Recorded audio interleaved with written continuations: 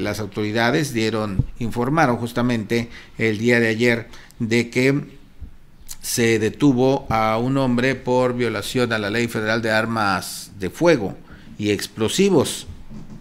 Esto fue en Jojutla. La policía dio a conocer que la noche del domingo detuvieron a este hombre por su presunta responsabilidad en los delitos mencionados durante recorridos de seguridad y vigilancia sobre la avenida Circunvalación del poblado de Tequesquitengo. Los uniformados tuvieron contacto con una persona que denunció que metros atrás un hombre le había ofrecido droga. Le dijo que no, gracias, no quiero. ¿Cómo que no quieres? Le sacó la pistola a este hombre, que pues huyó espantado, vio a la policía, le dijo lo que pasó.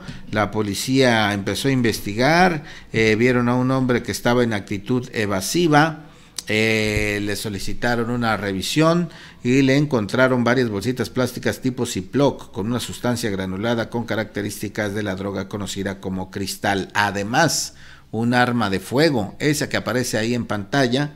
Y bueno, por tales razones fue detenido quien dijo llamarse César Eduardo, de 31 años de edad, quien fue puesto a disposición de la autoridad.